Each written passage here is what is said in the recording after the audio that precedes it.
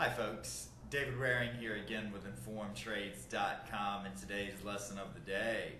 In today's lesson we're going to continue our module on the Proreal Trend Analytics package, which comes with the Prorealtime charts, with a look at how you can use these analytics to automatically scan all of the markets available in the Prorealtime charts for potential trade setups resulting from the market's price in relation to support and resistance levels in those instruments. So let's get started. Okay, so if you haven't done so already, you're going to want to go ahead and hit the pause button and click the link above this video where you can register for free access to the entire Prorealtime package with end-of-day data for as long as you would like, so you can follow along with these lessons as well. Okay, so we've looked at how to let the Prorealtime package help us determine where support and resistance is in the market. So in this lesson, we're going to look at something called Prorealtime Trend Detection, which is a pretty neat scanning tool that works off of the Proreal Trend feature that we looked at in our last lesson, and scans through all of the different markets that you would like it to alert you to potential opportunities for patterns that are developing in the market, like triangles or just breaks of support and resistance in general.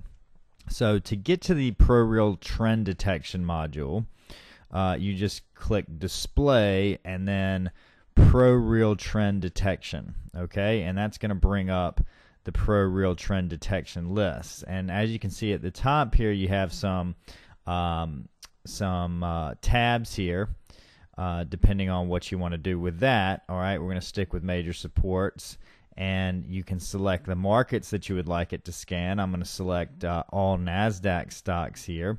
The period that you would like it to scan, I'm going to select daily for that.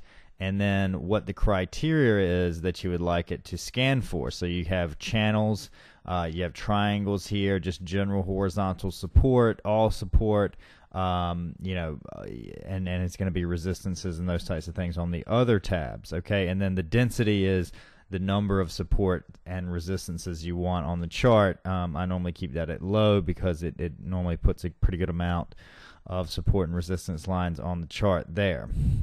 Okay, so the first thing I'm going to select here is triangle support proximity. Okay, and you can see the list updates there, and you can see here if I click on the first triangle support proximity there, I'm going to go ahead and maximize it changes the chart to Nanogen Inc., which is the first stock in the list there.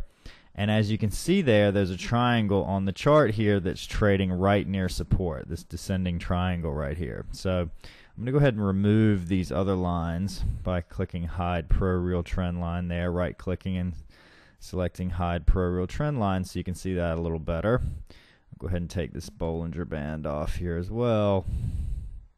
And you can see that there's a nice triangle that the package has alerted us to, that the market is about to potentially break out below. So it's a good way to scan through a bunch of different instruments. You can do this with futures and stocks and forex if you want basically any of the markets that are on the package there. And it'll show you what the pattern is. Okay, so let's just go back to channel support proximity. And let's click on the first one there, and you can see that, go ahead and maximize this, that this stock is trading near a channel support line. Let me go ahead and hide these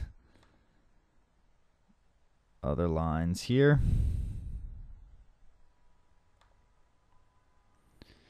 Okay, and you can see this nice channel here that the package has identified that it's trading right to the bottom of that, and you may want to look at that as a chance to trade the range there, or to trade a breakout below that support line should that happen. Okay, and so you can play around with this yourself. It's pretty neat because normally the advanced features like this for alerts and things like this require programming knowledge, which here on the Prorealtime package they do not. Okay, and as we've learned about in previous lessons, if we wanted to set an alert, if the market did break below that line, say, just click on the alert window there, and then go ahead and say price is less than. Okay, selected line, and then we've got an alert that will be alerted if the market does trade below this trend this channel that the Prorealtime has identified. Okay, so that's our lesson for today. As always, if there's any questions or comments, please feel free to leave them in the comment section below, and good luck with your trading.